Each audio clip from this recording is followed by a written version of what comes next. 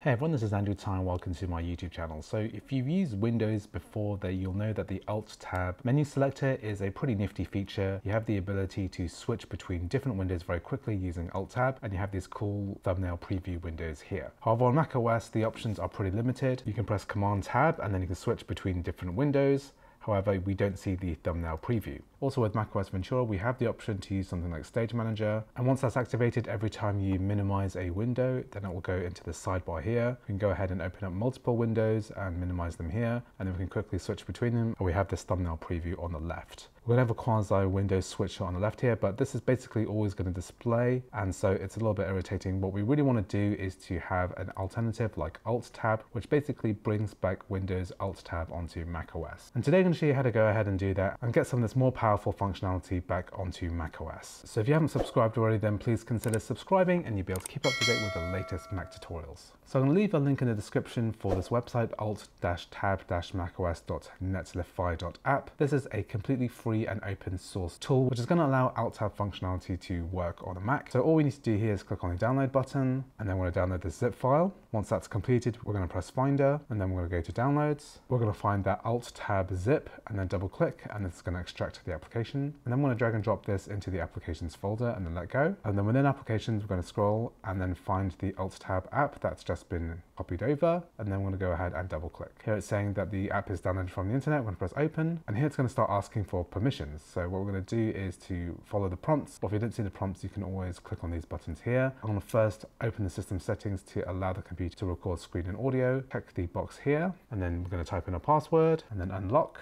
and then we're gonna press quit and reopen. So if it doesn't reopen, just double click on Alt+Tab again. And here I'm gonna do the last accessibility option, open accessibility preferences. And then we're gonna select the box for Alt+Tab here. Again, we're gonna type our password and press modify settings. And now that's done. So here it's saying the Alt+Tab has been added to applications that run in the background. That's fine. If you do have an update, it's a good idea to press the install update button. And that's gonna download the latest version of the software. Press install and relaunch. And now Alt+Tab has started to work. So what I'm gonna do is hold down the Option key and then Tab. And then this is going to show us all of the windows that we have open. So Alt+Tab works pretty much exactly the same as it does on Windows. You hold down Option and then Tab, and then whilst holding Option, you can still press the Tab button to switch between different windows. And once you let go of the Option button, then it'll go to that particular window. So another tip is that while we have this window open and you're holding the Option key, you can press Tab.